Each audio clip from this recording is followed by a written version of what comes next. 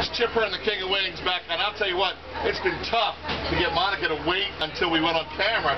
She's now eaten 7 tablespoons of the ice cream. So right now we're going to actually get Monica on camera tasting the ice cream. But what kind are you tasting right now, guys? Spinach. Spinach ice cream. You ready? Jess, you ready? Yeah, I'm ready. Okay, let's go.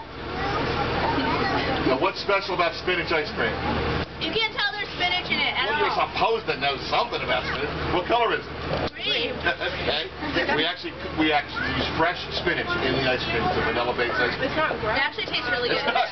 There's the best concept is it's not gross. That's coming from Jess. That's the only time I'll eat spinach is in that ice cream. Oh, seriously? Now that's a good thing to say.